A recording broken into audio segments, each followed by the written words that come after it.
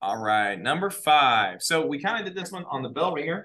So hopefully you can talk me through it. This time I'm gonna have you talk me through it. And the reason I really want you to is only 53% of you got this correct the first time around. Only half the class got it the first time around. So it says this: Andrew kicks a soccer ball from the ground with an initial velocity of 35 meters per second at an angle of 8 degrees. How far away from Andrew will the soccer ball land?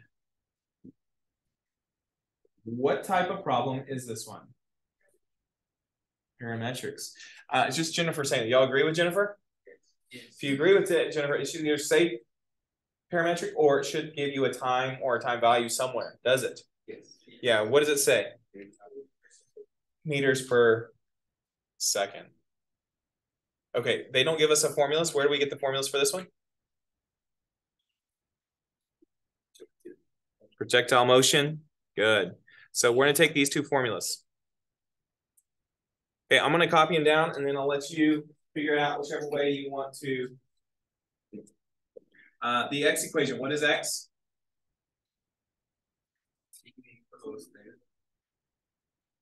Okay, and we'll leave a spot. The y equation.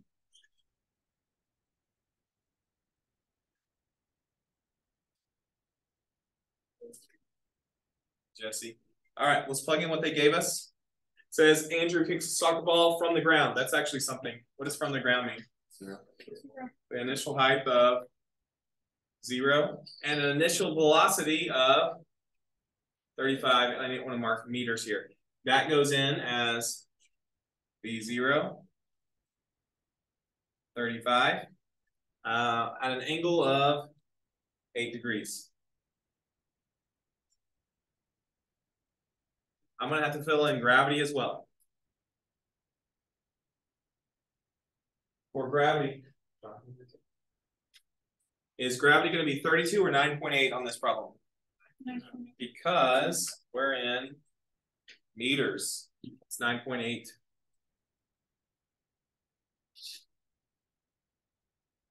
Now, Andrew kicks the soccer ball. I'm going to give it a little diagram for the X and Y. We know the ball goes like that and it lands. What do we know right now? Do we know the X? Do we know the X value? No, that's what we're looking for. We don't know the X value. Do we know the Y value? Yes. We do know the Y value because it says Andrew kicks the soccer ball from the ground. How far away from Andrew will the ball land? What does that mean if it's saying land? 0. When this ball hits a Y value of 0. So if you want to insolve, you substitute 0 in for Y on this one. Okay, so if you do insolve, that's how you do it. If you want to use graphing, that's how you do it. Go ahead. I'll let you try for a moment. All right, I'm going to pick it up now in my calculator here. So what I'm going to do is I'm going to insolve and then I'll do the graphing technique second. So if you're going to insolve, the value I know is the Y. So I have to insolve this equation. So mini 3, 1. I know Y is 0 here. This Y is 0. And that's going to equal T times 35 sine of 8 degrees minus 1/2 9.8 T squared plus 0. Now, if I hit enter right now, it gives me an error. What's the error? Comma T. And if I hit enter now, it tells me 0 because it looks at this time right there. So what do I do to make this give me this answer right here? You put in a lower bound. I want to answer bigger than 0, so I have to put in a number bigger than 0. I'll put 0.1. When I hit enter, it tells me it's almost 1 second exactly. So that's the amount of time it takes the ball to land. Almost 1 second. So T is approximately 0.994. That's what I'm going to put there. Okay, so now I'm going to substitute that into the second equation to solve for X. Now we don't know X, so I don't even have to insolve this. It's already isolated. So we'll just type in, let me store this, control variable. I want to store that as T.